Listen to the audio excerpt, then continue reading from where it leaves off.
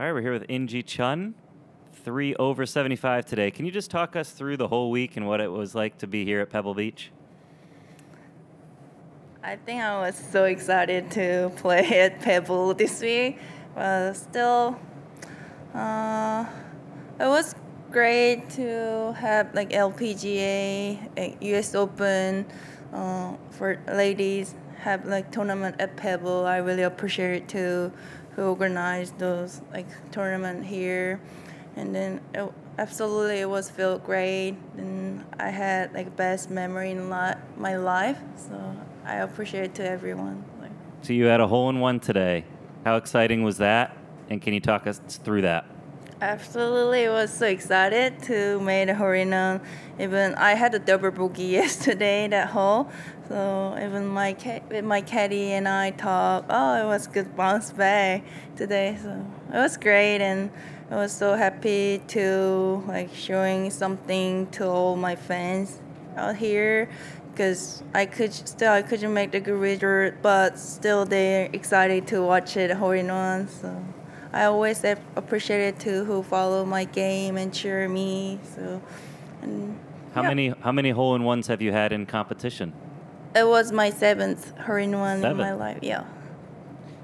So next year's U.S. Women's Open is at Lancaster, a very special place to you. How excited are you to go back there? I think everyone's so excited to going back to Lancaster. You know, like they changed it a lot, the course. Like they took a lot of trees, they made a lot of bunkers, and they built the new putting greens and like new like pro shops. So all the like Lancaster community, they're so happy to have it back, the U.S. Open there. So I can't wait. Yeah. So after your win, you established your foundation in Lancaster. What does the community mean to you, and how excited are you to be back there in that role? And when I won the 2015 U.S. Women's Open, it was my first tournament in the U.S. And when I played during the tournament, it was so like surprised, because they already know my nickname Dumbo, and they call me like "Let's go Dumbo," like, and it was great memory. So after I went there, I wanted to something give back to the community, and how it started the foundation there. Then we like decided to make the Injichan Lancaster Country Club Educational Foundation. So we help to the caddies, employees, and their dependents.